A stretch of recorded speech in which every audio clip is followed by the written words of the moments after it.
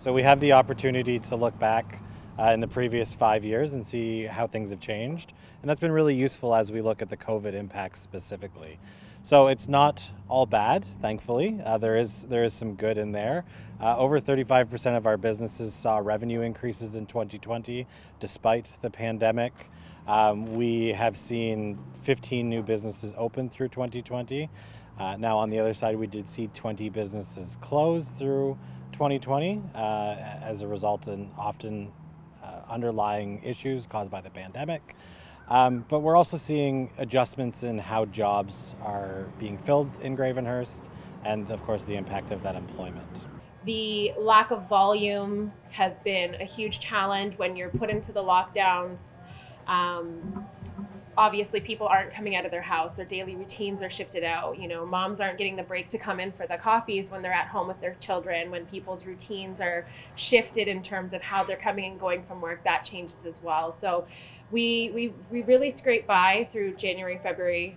March is still kind of overlapping into that. It's been painful in some ways, but it's honestly, we're seeing volume starting to slowly pick up with the weather and the change of the seasons, and I think there's some bright looking days ahead. So it's definitely been hard though. I think it's going to be quite a while before the flow of our products becomes anywhere close to what I'd call normal. I think there's a lot of backlog and problems with supply chains and companies being able to get everything they need to make my products. So, but that being said, I think there is some improvement, and our inventory of appliances has certainly got better than way back in the spring and summer.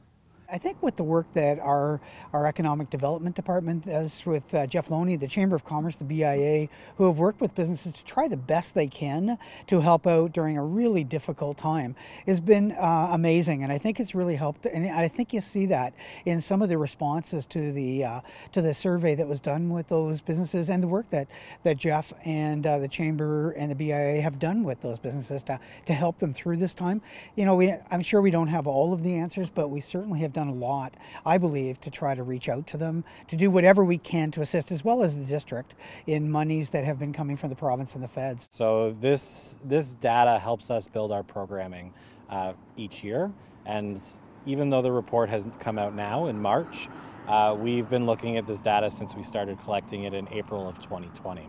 It's allowed us to create things like one-on-one financial support audits, as well as very specific supports for Shop Local related to restaurants and retail, even things like a new work from home program.